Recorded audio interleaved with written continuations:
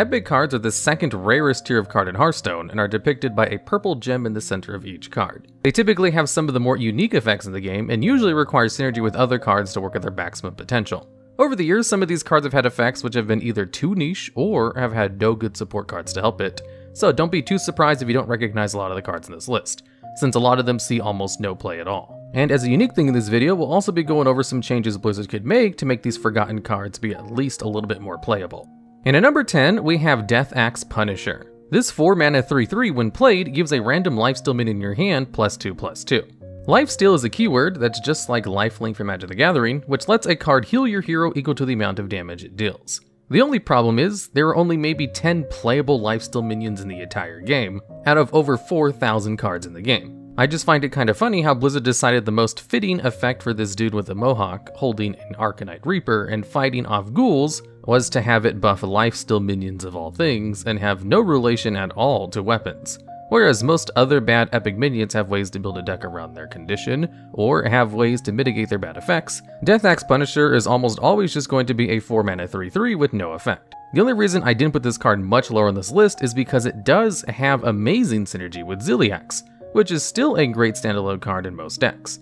Zilliax is basically just a mess of keywords, but it essentially can immediately attack, freely trade into a minion, force enemies to attack into it, and has lifesteal. And as a general rule, the more keywords a card has, the more it benefits from any slight increases of stats, like a free +2/+2 provided by Death Axe. Unfortunately, there are already a bunch of other ways to buff minions which completely outclasses Death Axe Punisher. Cards like Mark of the Lotus, Grim Street Outfitter, Azara's Gardens can also buff lifesteal minions if needed, as well as the rest of your hand or board. I think it wouldn't be too off to buff Death Axe Punisher to be a 4-mana 4/4, so that you don't lose a ton of tempo, as well as making its lifesteal buff a +3/+3, just because of how few good lifesteal minions there are to even benefit off of its effect. And at number 9, we have Mortuary Machine. This 5-mana 8/8 mech gives minions your opponent plays Reborn, which is a keyword which summons a minion with 1 health after it dies. This card is the third card in a series of 5-mana 8/8s with heavy downsides attached to them. But unlike the other two, Mortuary Machine was actually way worse. When you first compare it to Fel Reaver, which burns 3 cards whenever your opponent plays 1, and Brittle Tide Hydra, which deals 3 damage to your hero every time it takes damage, you may think giving enemy minions Reborn is about the same level of downside. And while Fel Reaver and Hydra's effect can potentially kill you, they don't have any immediate effect on board. Your opponent can play all the cards they want to get you to fatigue with Fel Reaver, or deal up to 24 damage by damaging Bitter Tide Hydra, but neither of those will win back the board for them. Against Mortuary Machine, all they have to do is play a couple of taunt minions, and suddenly they have a nearly invincible board that you can't break through. The whole point of 5-mana 8/8s and aggro decks was to put out so many stats during the mid-game that your opponent couldn't do anything to stop it from constantly crashing into their face. But because it was so easy to stall Mortuary Machine while building up a board that could freely trade into opponents' boards, it really never saw any play in Wild or Standard. The only reason this card isn't lower on this list is because it has the amazing 8/8 stat line that could cheese out some wins against unprepared decks that aren't packing any taunt minions. As is, I think the card is pretty perfect, though if I had to rework it, I would make its effect to summon any minion your opponent drew to fit the mummy theme that other cards had. And at number 8, we have Chromatic Egg. This 5-mana 0/3 minion lets you secretly choose 1 to 3 dragons when you play it, and hatches it when this minion dies. This card follows the theme of other egg cards in the game, which are 0-attack minions which have great effects if you manage to hatch it. And by hatch, I mean find a way to manually kill it, since 0-attack minions can't attack at all in Hearthstone. For as clunky and convoluted as they may seem, a ton of eggs have actually seen competitive play over the years in tons of different decks. Boneweb Egg was in Discard Warlock, Nerubian Egg saw play in Death Rattle Hunters, and Runic Egg was played as a minion to trigger Plague of Flames. So why is Chromatic Egg so bad when compared to a Mechano Egg, which are both pretty similar cards? For one, Chromatic Egg's payoff stats are inconsistent at best. The reason it was printed with the text secretly discovered was so that if your opponent found that the best option you had to hatch was a 3/4 dragon, your opponent might actually feel sorry for you. It also doesn't really have any synergy. Despite hatching a dragon, most dragon synergy cards out there require you to hold one in your hand, not to have one on the board. Compare that to Mechano Egg, which is a mech and can easily be buffed by other mechs. And because it's just so expensive at 5 mana and does nothing when you play it, it's guaranteed to lose you tempo and be ignored by your opponent. It's also not that hard for your opponent to play around it if they have to, since they can just silence the egg, which removes its effect. or kill you since you wasted 5 mana on an egg that did nothing. Chromatic Egg could easily be fixed to only offer you dragons that cost 8 mana or more, which definitely have enough stats to compensate for how slow and expensive it is. And at number 7, we have Enchanted Cauldron. This 3 mana 1/6 minion has the effect where, after you play a spell once, it casts a random spell of the same mana cost. This card just has a terrible stat distribution and not enough going on to help make it worth playing. Unless a card has a really good continuous effect, having extremely high health and low attack is usually not worth it, since it can't kill anything or contest the board. Cards like Armorsmith and Jeeves can get away with it since their potentially game-winning effects come from surviving on the board for as long as possible. Spellburst, on the other hand, is a keyword that only triggers once on a card and never again, and is ideally activated as soon as it's played. And it's not like Enchanted Cauldron has bad stats either. In fact, having 7 total stats on a 3 mana card is pretty ideal. As for its effect, you really don't want to be relying on random effects for your value cards, since they'll either do nothing or suck most of the time. Add on to the fact that you'll probably be playing at most a 4 mana spell with it, and the possible range of good spells to get really aren't that high.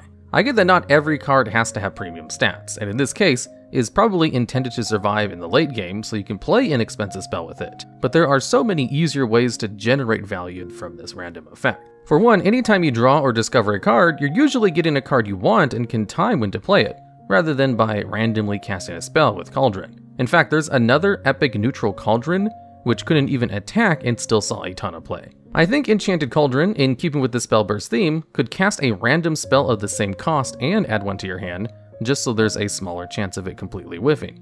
I could also see its stats being adjusted to a 3 mana 2/5, which is a good stat line while still having enough health if you want to save it for a more expensive spell. And at number 6, we have Holomancer. This 5 mana 3/3 has the effect where after your opponent plays a minion, this summons a 1/1 copy of it. Holomancer is the prime example of a cool card that is just too squishy to be useful. Being able to create a board using your opponent's minion in concept is quite a good tech card, but it's just too easy to play around in practice. 3 mana on a 5 mana minion, no matter how good, is just too much of a liability considering how almost every good cheat removal spell deals exactly 3 damage.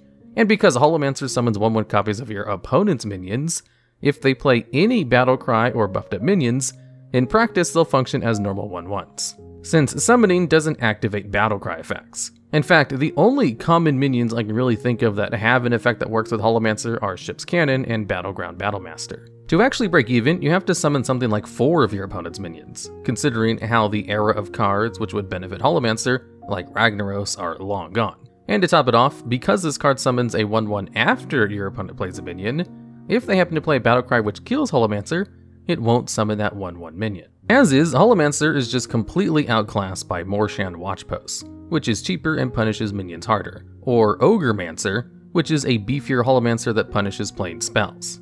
I could see Blizzard buffing Holomancer to summon 2/2 copies instead. Also trigger whenever your opponent summons a minion instead of after your opponent plays a minion, and to at least be a 3/6.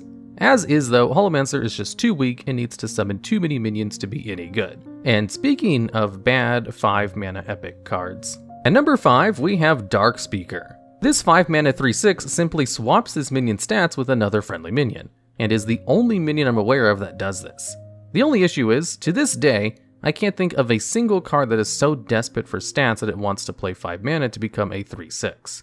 The only thing you have to remember is that you're always playing 5 mana for 9 stats, whether you're playing Darkspeaker on an empty board or swapping stats with the 1/1. And what makes Darkspeaker crack the top 5 on this list is the fact that nearly every buff benefit cards function off of attack and not health. Blademaster Samuro, Rat Pack, and Sergeant Sally are some examples, and even then there are some more cheaper, faster, and more efficient alternatives, if you just want to buff attack. In fairness, Darkspeaker is a really old card, and I'm sure Blizzard was afraid of it swapping stats with the minion on board and potentially dealing unavoidable damage. Even in the best case of using the stat swap on a small minion to get a good value trade-in, or to give it more health to live for longer, it's just not worth paying 5 mana for such a minor effect. If Darkspeaker lets you swap its stats with any minion, it would be way less bad and potentially playable. Even reworking its stats to be, at minimum, a 6/3 would put it on par with Leroy Jenkins, serve as a funny way to reduce the health of big taunt minions, while still being a low-statted situational minion that relies on board synergy to get decent value.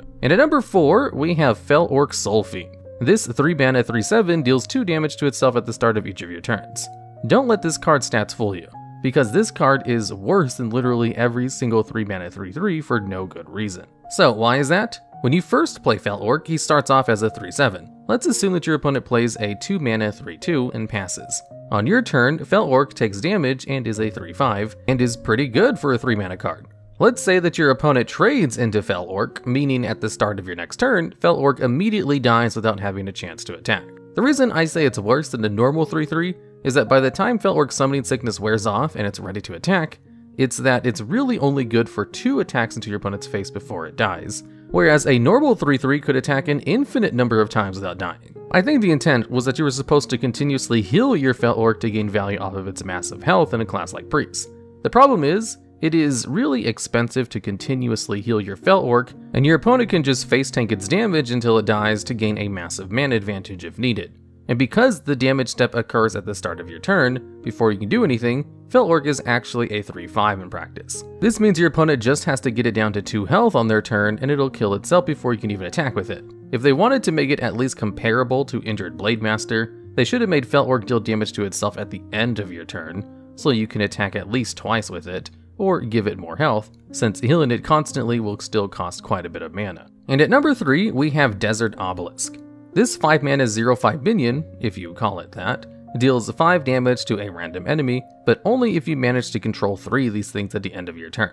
This card actually made it into our top 10 hardest win conditions to build around video, and for good reason. It's almost comical how unreasonable of a task it is to get at least 3 of these things on board in a normal game, much less use them to find a way to kill your opponent. First of all, assuming that you're playing without mana cheating, if you want to kill your opponent with them, you'll need to play at least 30 mana worth of obelisks, and have them all on board at the same time. And with only 5 health, which even some 2-drops manage to catch, it is insanely easy to kill them once they're on the board. On top of that, in Hearthstone, you're only allowed to include 2 copies of a card in your deck, meaning you have to find some other way to add an extra obelisk to your hand, which isn't cheap. Or if you do manage to get the combo on board, your opponent can just play a couple of cheap minions to take the 5 damage lasers, since the obelisks randomly target enemies. And if you do finally manage to get your obelisk in an empty board, all your opponent has to do is leave you with 2 of them, since they can only activate if you have 3 or more. The only possible way I've seen this card be remotely playable is in an Aviana Kun OTK, but that combo essentially gives you infinite mana to play any minions or combos you want. But otherwise, in normal play, if you happen to randomly generate this thing, you might as well kiss 5 of your mana goodbye. If Blizzard really wanted to push a Desert Obelisk, I could see them either giving it more health, scaling it down to be tiny, or even triggering with just 2 of them on board. Either way, Obelisk is just so bad right now it's not even worth building a meme deck around, which is why it deserves a number 3 spot on this list. And at number 2, we have the Emerald Hive Queen. This 1-mana 2/3 beast makes your minions cost 2 more mana while it's on the field. While you might think that there are a ton of minionless or few minion decks in Hearthstone, most good effects are tied to the battle cries on minions. You see, because of how Blizzard split up the classes, there are no neutral spells or weapons really, meaning that a vast majority of all cards in Hearthstone are minions. A 1-mana 2/3 is honestly not enough stats for a card that locks you out of 80% of your potential cards and isn't really worth protecting. The more you buff this thing up with spells as an early game threat, the longer you lock yourself out of playing any minions with a steep tax. And don't forget, this effect is one-sided, meaning your opponent is free to play their minions at their normal cost, while you have to suffer Hive Queen's effect. In fact, if your opponent ever does play this god-awful card, it's probably the right play to just never attack into it and play your cards as usual. Even if you don't have any immediate answers to it on turn 1, it deals so little damage over time and is probably the only minion your opponent can play until turn 3, that it's worth just ignoring. I think Blizzard intended for Hive Queen to be played in control decks as a way to contest the board against aggro decks, like Deathlord, since they assume control decks wouldn't want to play any other cheap minions. The problem is, Hive Queen is just tanky enough where you can't easily kill her off when you need to, and doesn't have high enough tack to ever really pressure your opponent. I could see Blizzard buffing this card to be a 3/4, so they can be included in silence decks, or just rework it so it made all minions cost 2 more mana, though this would probably make it more OP than the already very popular Narubar Weblord. And at number 1, we have Gurubashi Offering. This 1-mana 0/2 minion destroys itself at the start of your next turn and gives you 8 armor, which is basically additional health for your hero. Let us know if you remember this card, because we definitely forgot this card existed at all when we were researching this video. Wow, so where do we even start? This card is like if you took Alarmabot and Doomslayer, but instead of giving it a good start of turn effect, you gave it a completely useless effect and gave it enough health to barely just survive a slight sneeze. I can understand giving other egg-like cards low health so they can get their death rattle effects off sooner, but on a card that you need to survive until your next turn, that isn't to say 8 armor isn't a lot. In fact, cards like Frozen Buckler and Bring It On saw play in control borders just because they gained you so much armor for so cheap. But in every other class and deck, gaining armor on turn 1 doesn't help you gain board control or tempo. It just makes you go -1 in card advantage. There's a reason why cards that exclusively heal your hero have never really seen any play. And during those times where you do really need the healing, most other options let you do so immediately on your turn. Girabashi Offering, on the other hand, requires you to wait a turn and hope your opponent doesn't kill your 0/2 mid. It's honestly baffling to me why Blizzard made it so hard to get its effect off, and not even for one that immediately impacts the board state. I think they could buff it to be a 0/3 or even a 0/4, so it can at least be a greedier, niche form of healing. But without that change, Girabashi's Offering definitely deserves to be called the worst neutral epic card of all time, somehow being the perfect mix of awful and forgettable. Alright, and that's the list. If you have any ideas that you'd like to see turn into videos, or notice anything we missed, be sure to comment them down below in the comments.